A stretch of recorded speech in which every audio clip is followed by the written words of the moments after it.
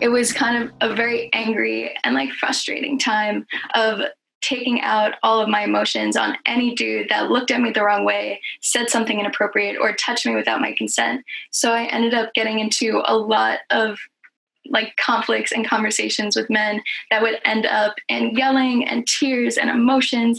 And then no one would walk away from those conversations fulfilled. I would walk away with nothing. I'd feel even worse and they wouldn't have learned anything. But for me, that was my process to hold them accountable, stand up for myself. But then it wasn't until Australia year last year where I had my first positive experience talking to someone who said something inappropriate. And I was just like, hey, dude, really calmly, this is my experience. That made me super uncomfortable. And you maybe didn't mean for that to happen, but that's how I took it. And then he was like, oh, wow, okay, I'm sorry. And I saw his face change and like he understood that. And then I walked away from that and I was like, oh my God, I did it. I figured it out. I can have these conversations and try to have like personal change or incite personal change. So that's kind of where I come into my title of building allyship with men to end sexual violence and harassment against women through challenging harmful masculinities. So, okay, global significance. We all know sexual violence is not a new issue, and it goes beyond every social, economical, and cultural boundary and reaches every country and community in different ways. 1 in 3 women worldwide experience some form of sexual violence. That is wildly disgusting and unacceptable. And then you look at the people who are the perpetrators of this violence, and 95% of them are men. Why is that? There is something wrong with the current power structures that are in place that create these gender inequalities, as well as harmful gender roles that perpetuate and condone violence against women.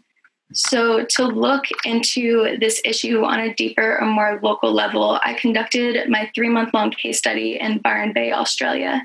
And Byron Bay is a pretty popular laid-back beach town during the day, but also has a very vibrant nightlife scene as soon as the sun goes down.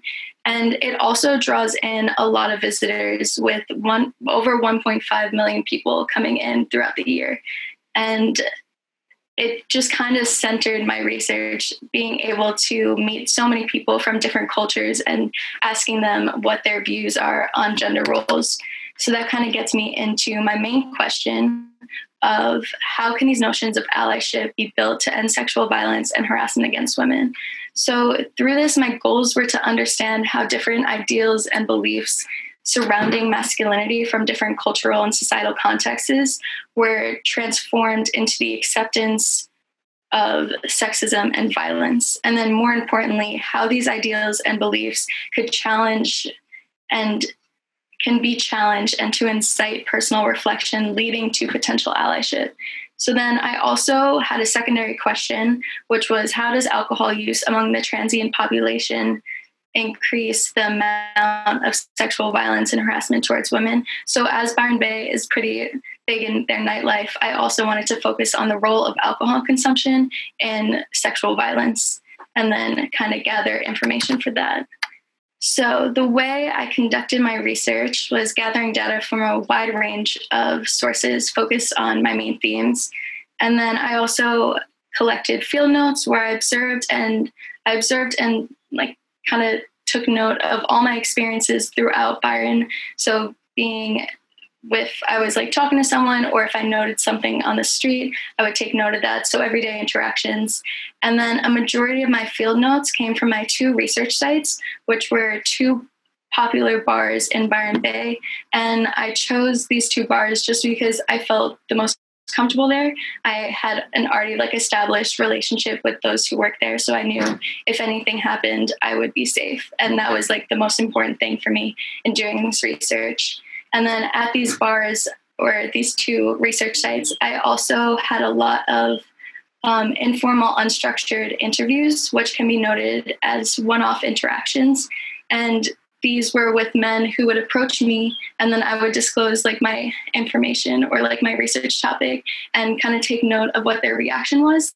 And if the conversation continued, then I'd ask them about masculinity, all that good stuff that everyone wants to talk about on a night out. And then I also did participatory and non-participatory observation, where within these bar settings, I would notice different inappropriate and appropriate behaviors that were going on between men and women. And then I also conducted 5 formal semi-structured interviews with men who were currently living and working in Byron Bay. And these 5 men were from Australia, New Zealand, Brazil, and England. And I kind of chose them, I chose them because their position in Byron Bay as either bartenders or security guards, or they came up to me and expressed interest in the research. So yes, that's how I did that. And then I analyzed my data through thematic coding in my field notes and interviewing and my interview transcripts, and separated them into 4 recurring themes of masculinity, culture, alcohol, and allyship. So when it comes to masculinity in my questions, the biggest thing is, what does it mean to be a man? What does this masculinity thing mean? And then a lot of people had a lot of different answers, which makes sense because it varies from culture to culture and what you've grown up with. But then one of the biggest things was it's such an abstract concept where it just talks about having good character and being responsible for yourself and others. And that was probably like the best outcome of an answer I could ask for. So that was really good. And then I just added 2 of the quotes that I had, which I think kind of portrayed this in a really beautiful light. And on the other side, a lot of people kind of talked about the man box and the socialized pressures that men receive to perform masculinity and to perform what it means to be this gender through a certain lens. And if they don't, then they will be scrutinized or face repercussions from others, men and women alike. So one of the men kind of brought me through his challenges with his physical appearance, and how after a long period of time, he was going from being too big to too small, and he could never find that perfect societal balance. And that really limited his emotional health.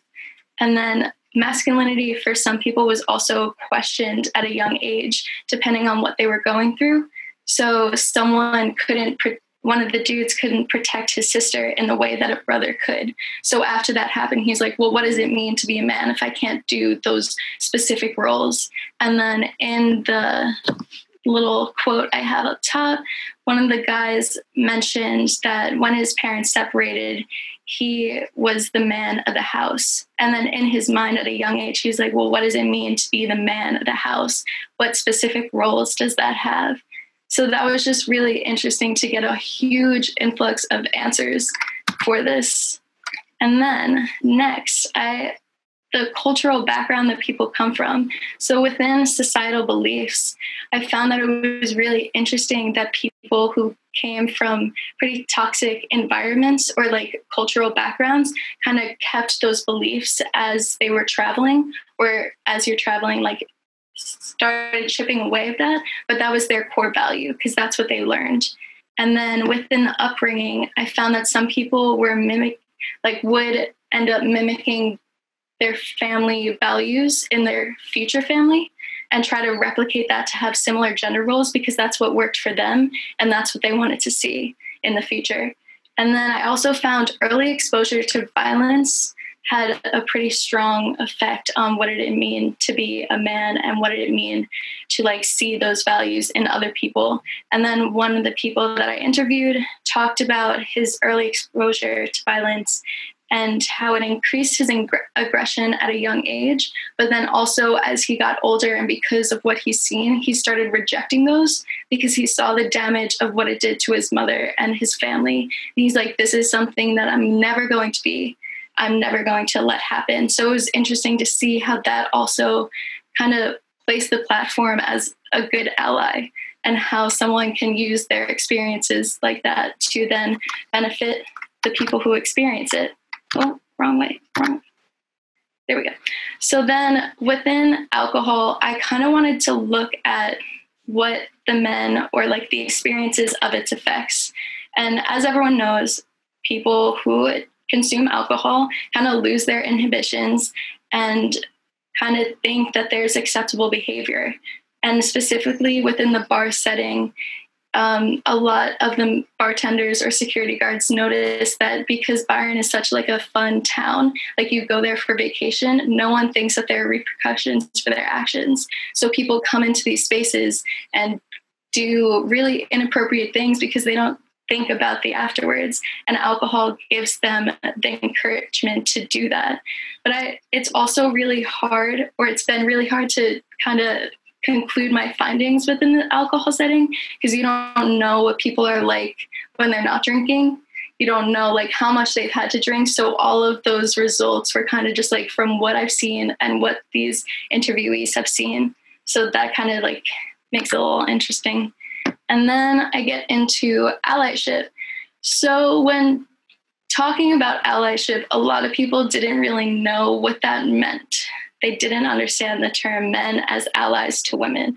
So I kind of figured out I needed to explain it in a different way, or like introduce it in a way that they'd understand. So that was really interesting how they haven't heard that term before. And then when it comes to being a feminist, as you could see, alternative motives. I don't know if any of you have experienced someone saying that they were a feminist, then later on doing things that were pretty wacky or whatever, specifically within men. And there's a pretty prominent female figure in Byron who kind of combats sexual violence. And she told me in a conversation to be wary of those who claim to be feminists because they're just going to try to do it to get into your pants. And I was like, what? That's crazy. Why would people do that? And then a few days later, I had that same experience where someone was talking so highly about women and being like, this system is messed up, like women need to be respected. And then later on, he came up and said like some pretty off-putting things to me. And I was like, what's happening? Yeah, so that's something that I found. And then also bystander intervention is men are more likely to intervene if they know the person the thing is happening to, if the thing that's happening is worth it. So if it's big enough and captures all the attention, then yes, they're going to say something. And then also what the consequences would be after. If they went in and said something knowing that there was going to be a fight to follow, then they wouldn't do it. But it also shows that with the right knowledge and understanding, like you can build that bystander intervention through education. And also after interviews, I found that my interviewees were really willing to learn and reflect on what it is that we talked about. And that, I think, was the most positive outcome, is that they can have this time to see their past and their actions and be like, okay, maybe it's time to change. And for discussion, yeah, there are so many versions of masculinities, which means that each conversation needs to be tailored depending on who you're talking to, and you have to understand their background. And if you want to create change with men as solutions, then you need to it needs to be so individually tailored to every person, which makes it really difficult, which is why I want to focus more on personal transformation rather than group setting and hope that it just trickles out. And then I also was really interesting to find that there were conflicting views to actions.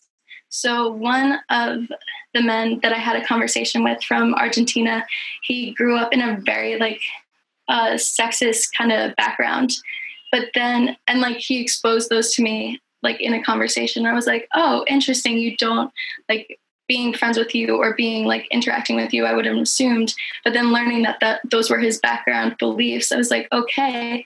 And then he turned out to be a really important person for me in a bar interaction where he was the ally to step in. And then he noticed what was happening and he kind of came in and stopped it. And I was like, okay, so if you have these societal views, that doesn't necessarily link to the actions that you're going to do. And then also bar settings promoting masculine norms, men thinking that they're entitled to sexual favors if they buy you a drink, if you're talking, or if you're dancing. So it's just kind of looking at how we can change, make bar settings more appropriate for everyone. And then the limitations that I faced were time restraints. It was only 3 months. And also with the constant change of people in Byron Bay, it's so hard to get people to sit down for a conversation if they're not working there or currently living there. And then also the one-off interactions that I had were so colored by that setting and by how I presented myself, how they presented themselves. So it's really hard to gather information not knowing the rest of their story or how they would behave outside of that setting. And then also language barrier, because there were so many people from other countries speaking a lot of different languages. I was limited to only being able to talk to those who knew English well enough to have a conversation. So, yeah. And then in conclusion, allyship is so possible through individualized approaches and having the patience to like talk to someone and giving them the tools to understand that their past backgrounds or their norms on gender roles can be challenged, like giving them the questions to ask and then sitting down with reflection. And then there just needs to be more education on gender roles, like from an early age, just learn that this is all fluid and we don't need to be confined to these terrible boxes. And yes, those are some of my key references. Thank you. Yeah. Oh, Jessica Herbert, thank you for your brave, and I mean brave in many senses of the word, but brave in that you're finding new solutions and putting yourself on the line in conducting your research. So amazing. I think we already have questions going forward in the chat, but if in the meantime you can also share your LIU Global email or another preferred email in the chat so that people can continue this dialogue with you offline. We already have questions. So this one is from Tara. Can you talk a little bit more about how you explained or redefined allyship for those who may not have heard the term before or understood it in the way that you intended? Yeah, so one of my first questions is, what do you think of men as allies to women? And then a lot of people were like, what do you mean? Aren't we already allies? And I had to then go into being an active ally. So saying, when you see something that's inappropriately happening to a woman, you're going to say something. Like when you're going to stand with them in this fight. And that's how I kind of defined allyship, where after they saw, oh, it means taking a more active role. Okay, I understand that now, if that makes sense. So you were also educating them, as you said, as well as defining your terms. I think I was. That would, yeah. Wow. Okay, you're getting lots of thanks and exclamation points. You have a question from Sunka, which is, can we book you for a spot in our fall orientation? So you've got your first speaker's request. And then how are you planning to move forward with this work after graduating? I would love to continue this and kind of figure out what my role as a female can be in male education groups and facilitating those conversations, specifically within college settings, because college in the States is like the spot for rape and sexual assault, and there needs to be more educations in place to like combat these. So I would love to be involved with that somewhere. Yeah. Oh, goodness. So really in the States. Okay, wonderful. So this is the way you're also, to get another question in there, you're moving from those individual conversations to trying to make more structural change and more kind of have it be scaling it a little bit by doing this kind of work. How do you continue that? And I'm just thinking about, how do you take the power of the one-on-one conversations and the great vulnerability of that and begin to scale it, because this is amazing work you did. How do we scale it? How do you scale it? That's an interesting question. So I would hope that the groups, like in the future, or any education group, would be working in a small scale, like maybe have like a close-knit group, 10 to 15 people, where everyone can still be vulnerable with each other, but it's not as much pressure. and also providing the tools for people to get emotional if they don't know how to do that. And if that's not how they were raised to provide these emotions, then providing those tools to like have emotions outside so people can still get vulnerable without it feeling uncomfortable and invasive. I have a lot of thoughts up here, but I don't know if that's... No, that's good. That's good. So we have a last question, I think, from Reiner. You said that masculinity comes in many different shapes and forms. Do you think this is true for femininity as well? Or is being a female more universally shared identity? So that's from Reiner. Yeah. Well, within my research and finding that masculinity is so fluid, I think the same happens with femininity. Like you have these scales of extreme, and everywhere in between, like you can fall, and that doesn't necessarily, like it also can change throughout your life. Like you can performing gender is also learned as much as it is like ingrained into us, but also it's something that you choose to do. So yeah, I don't know. So I think there are also a lot of different versions and aspects to both masculine and feminine natures. Okay. Thank you again. I mean, this is just, again, extraordinary presentation.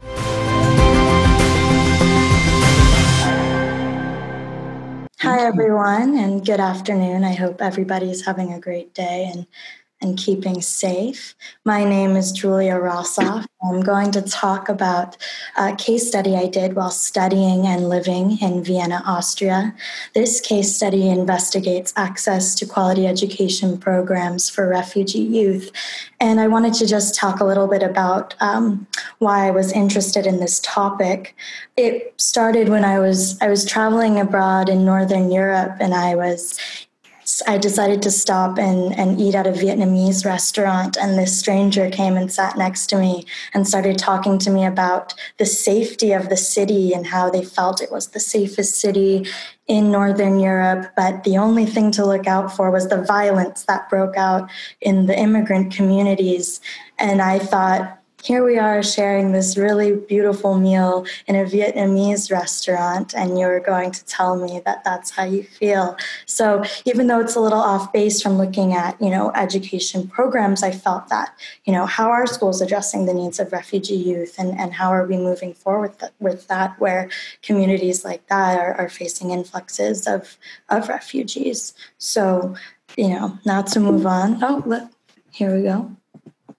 Now to move on with a little background information, solidifying the importance of this topic. The United Nations High Commissioner for Refugees states that globally over half of refugees are identified as youth under the age of 18.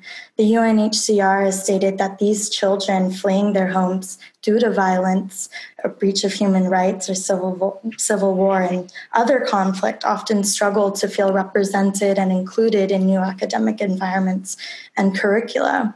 A very valuable quote that I came across in a report done by the UNHCR references how important it is to invest in our children of the future, that it is vital to nourish every single child, especially those where resolution has not yet come to their home country. And one last thing to mention, as it applies to all those pursuing an academic career, that access to quality education is a fundamental right and is ultimately key to any transition into a new country. So moving on to some key ideas in literature that I focused on while developing my case study, I wanted to look at 4 points. The first one is that education should reflect that of society's needs. It should come from the ground up and be more community-based. It is also essential that schools include classes that help in maintaining and learning first languages. The literature also supports educators receiving appropriate training, both in empathy and diversity. The last point, and maybe the strongest, is that quality education should operate as a fabric, like we see in this diagram.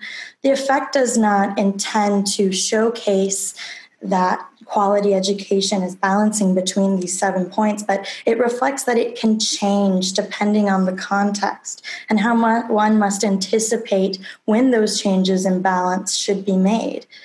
So knowing all of this, ultimately, the research question that I developed was, how are the programs run by Volksschule Vereinsgasse addressing the needs of refugee youth? So to talk a little about the setting where the research took place, I had the great opportunity to intern at a primary school in Vienna in the 2nd district called Volksschule Vereinsgasse. The school itself advertises itself to be an ecology-based school, which means that they teach with an emphasis on environmentalism. The school also uses concepts from Montessori and Freinet, which emphasize practical life skills and working collaboratively. I want to share a little bit about the internship itself. I was brought into the school to teach English as a second language, and I'll be honest in saying that I hadn't been informed of my position there until the first day working. I wasn't vetted in any way, and furthermore, didn't receive the appropriate training to be teaching English as a second language, especially when I didn't have a grasp on German. So the teachers didn't seem to mind this factor, and so I adapted. I brought in a ukulele and I taught English through song in the 10 different classrooms. But I thought that really spoke to some of the fundamental work that was done in my research about how functioning academic environments should be. And then additionally, I wanted to share that this school is actually is pretty well known in the community for its inclusive learning environment. So to talk about some of the methodology, I collected data through participant observation within the classroom when I was teaching or when I was facilitating with another teacher or going on field trips. Additionally, I jotted things down and kept a field journal that I referred to every day. I interviewed 5 teachers and utilized information from casual conversation. I really wanted those environments to feel as informal as possible to ensure comfort from the interviewees and build that rapport. I also conducted bibliographic research that supported my findings. So my findings themes. After coding and combing through my data, I found 4 themes. I asked a variety of questions to my interviewees, which led to their ideas of pedagogy in the school, what each educator felt quality education was, what the programs were for refugee youth, and how successful they were. The educators mentioned a variety of ideas in quality education, such as providing spaces for youth to form free thought, be self-motivated, get the education their individual capabilities require, and to furthermore have a facilitator that is supportive of all of those. So the national curriculum of Austria requires that refugee youth or migrant students be in separate classes learning German for 2 years before introduction into the learning environment with other Austrian students, as stated by one of my interviewees. But what makes Volksschule Vereinsgasse different from other primary schools in Vienna is that they don't abide by the national curriculum in this way. They prefer to have refugee or migrant students learning German through socialization with German-speaking students within the classroom because one learns better from immersion. The students also have classes which support first languages and home culture by teachers who are from the same country as those students. They get taken out of class to have these sessions for maybe 1 to 2 hours a day. There are also mental health support services, but those are for the whole student body and work on a first come, first serve. There's also something I wanted to reference that, the value of multiple forms of data collection yield different kinds of information. For example, I found something through observation and casual conversation that I didn't get from my interviews.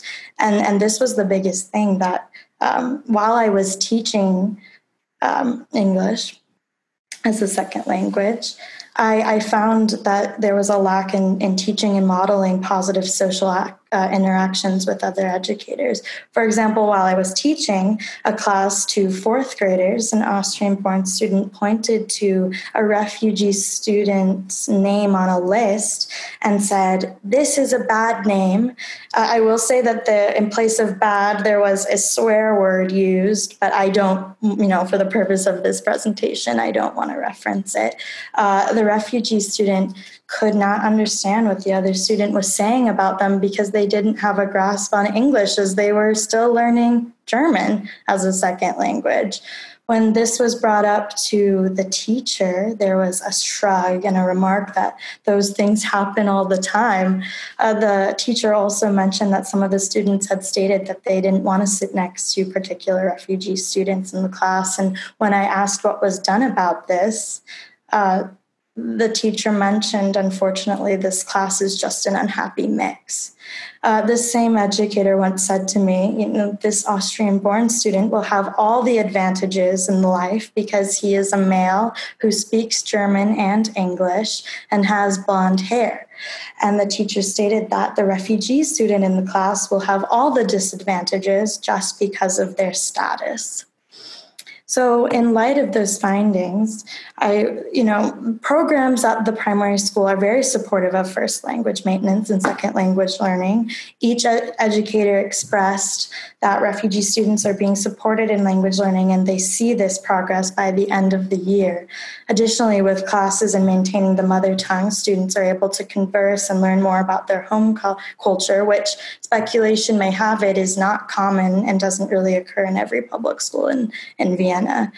If funding would permit, emotional, academic, and lingual support could be given to students for more than a couple hours per week. But that being said, there is still staff giving time to those who may need extra help in the classroom, getting lessons explained in the mother tongue, some mental health support as well if there are students that are facing issues with trauma. The school and its educators have recognized the importance of engaging new students with others who speak German fluently as soon as possible. But as it is better to have refugee youth engage with other students, to hear and learn from them one-on-one and hear it. They do have classes that they get taken out of for 1 to 2 hours that are grammar and vocabulary. But again, the classroom environment with other students is an excellent space for students to socialize and get acquainted without falling behind in learning. Again, if a teacher notices that there is a social disruption between Austrian students and refugee students in the classroom, especially at the primary level, this should be addressed immediately to close the gap between students. So if a teacher understands that there is a disparity, it is up to the institution to address the ways in which schools can facilitate mutual respect between students, as this will only perpetuate, if not challenged and corrected. So these are just some brief suggestions that I had for further study. A comparative study of an examination of how classroom teachers behave when addressing issues of social disparity, a data analysis on how inclusive the curriculum is for students coming from other countries, a study of how teachers' personal prejudices subliminally enter the classroom setting, a study identifying what policies are in place that address issues of diversity sensitivity, and ultimately an intervention study which introduces diversity awareness tasks and exercises to improve both teacher and student appreciation of diversity. So some limitations were that, I was not fluent in German. I didn't have direct access to any school-based statistics because I did not speak German. That was something that the headmistress didn't want to share with me. And ultimately, I was unable to compare with other schools in the district. But knowing all of that, I do want to conclude by saying that, yes, the integrative programs at the primary school are providing support to refugee youth who are learning German as a second language while in the midst of maintaining their first language, that there is positive feedback by educators surrounding the programs. And within the primary school, the programs are working to achieve the desired educational outcomes of the national curriculum, but there is this missing piece in the social integration that educators could have a stronger influence over. If we were to go back to that figure in the previous slides, the fabric of quality education, we might see that there was a response to the needs of migrant youth, but they were behind in addressing diversity issues between Austrian children and refugees. They also don't have much accountability, which I didn't really reference before, but they told me that they don't really have anyone coming in and looking at how they're administering these programs. And they don't have someone that's comparing their curriculum to other schools in the district. They just have someone looking at final test scores to see how students are performing. So Volksschule Währensgasse has taken the first steps in engaging their student body on a basic or macro level of inclusivity, but there is still a learning process to be had in understanding and implementing the specific aims, which are diversity and inclusivity, the school reaches to make on a daily classroom or micro level basis. And ultimately, education is not simply a product made for society to consume. It's definitely more useful, in my opinion, after this research, to visualize it as a flexible fabric that shifts as society shifts and changes to meet the needs of a diverse population with how our world is moving and functioning today. So that was in brief what I looked at for my case study in fall. And I just like to say thank you to everyone listening. And I'll answer questions now. And also, if I don't get to your questions, you can contact me here or take a peek at my LinkedIn through this QR code. But I will open up the floor. Let's see. Thank you so much, Julia, for a fascinating and measured presentation. Yay! And you can do little hands there or virtual, actual hands. But please feel free to ask questions. There are two ways we can ask questions. One is to just type it in the chat if you feel comfortable doing that, or you can also unmute your mic and ask the question and that way, and then mute your mic again after you are done with that, if we're able to do that. Okay, so are there any questions? Yeah. I'm curious, Julia, if the experience may have revealed structural discrimination. That what you were observing in terms of the lack of responsiveness to the diversity and how to facilitate interactions, how much that may have also represented a deeper cultural dynamic. And has this made you think about how this actually is occurring here in the US, and what does this mean? You know, how on one level something can have very positive dimensions and yet carry difficult, discriminating attitudes that, whether spoken directly or unspoken, impact interaction and learning. That's a wonderful question. Yes, to reference the second point, that is definitely something I'm investigating for my senior thesis of how that's working in the United States particularly, because I am interested in how there is policy development, but how is it implemented? Is it actually being implemented? Are we seeing positive results? And I do think at the school in Vienna, because this was the school that I did my research in, that it is structural because of the casual conversations I had with educators there. There were ideas of the population in the community that I think which is why I said suggestions for further study of how teachers may have their bias influence their curriculum, because I think there were issues that were coming across in the classroom from personal bias. I'm not sure if I missed, what were your other points in the question? Well, there's there are multiple. I think there are multiple dimensions when we talk about a curriculum.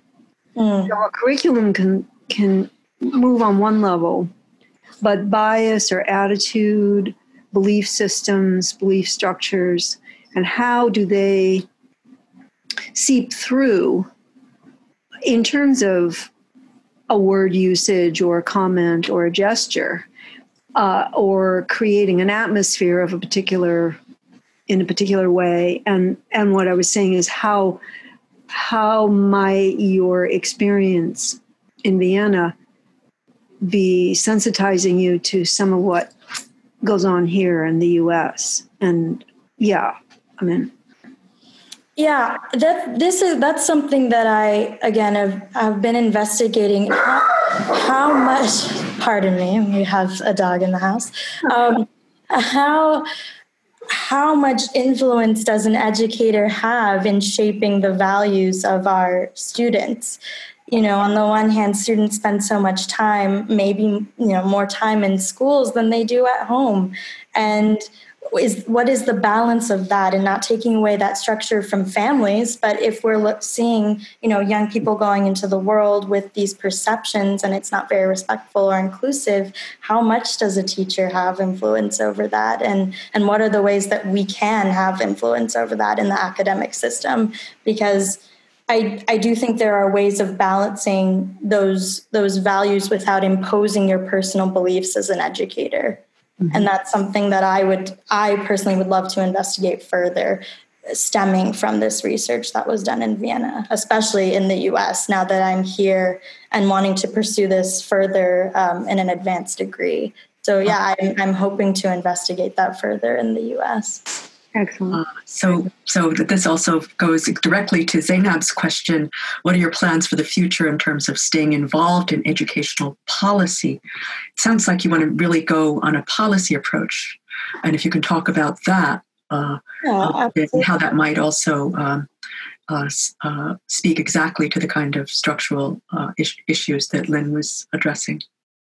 Yeah, my plans for the future in terms of staying involved, I hope to apply to graduate school for an MPP in education policy and potentially curriculum development. I would love to be a part of policy development and implementation, especially in the public school setting. I know, it can be difficult coming from my personal background in education. I never went to public school, but I can still recognize the experience that I had, and why should that be any different from why should there be a separation in the experience that I had in public school settings? So I'm hoping to have a background in education policy so I can take that passion much further. Wonderful, and make systemic change. So thank you. And you've gotten some praise here from Britt. Hello, Britt. Julie, this was awesome. I love your presentation and your thoughtfulness around this topic. We cannot wait to see you go out into the world and make change. Thank you. And Nora, it's your turn now to also, we have a little theme on education here, and Nora also looked critically at education, as will Roshane. So Nora? Wonderful, and wonderful. While you're getting your presentation up, Sarah Moran, wonderful to the wonderful world of educators. So great you'll be dedicating your professional life to this.